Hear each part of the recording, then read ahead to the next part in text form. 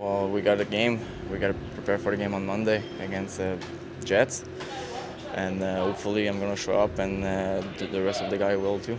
I just think it was a hard, fast game. Obviously, you're doing the Battle of Alberta, playing Edmonton for the first time, so it's each team wants to beat each other so bad, and they came up strong there at the end. And in the second period, they kind of routed to us a little bit. We only had 2 shots, so you can't really win a game if you don't shoot the puck. So I thought that was a big factor. We didn't really test their goalie, and Wolfie stuck in there pretty well, but there's nothing you can do on any of those. We talked so much about experiences, and that's part of this Young Stars Classic. What was it like kind of diving into the Battle of Alberta for the first time? It's definitely super exciting. Obviously, that's not the result like any of us wanted, but I know if we ever get a chance again, we're going to bring it to them. But obviously, it's super cool to start that rivalry and be a part of that.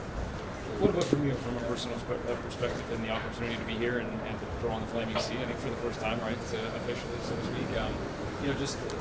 What about the experience of what you're trying to make the most of?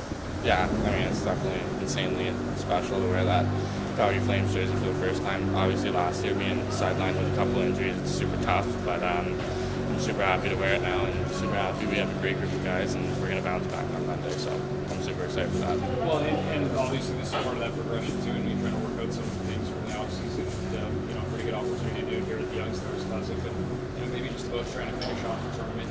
We had practice days tomorrow, and then one final game to kind of make that motion. Yeah, I think we just need to reset tomorrow, have a good practice, and then figure it out for Monday. I think we can finish the tournament strong and come out and look at a couple positives out of the tournament. We're doing some good things in the games, and obviously the results aren't what we want, but we can change that Monday and finish with a positive and be happy to come out here.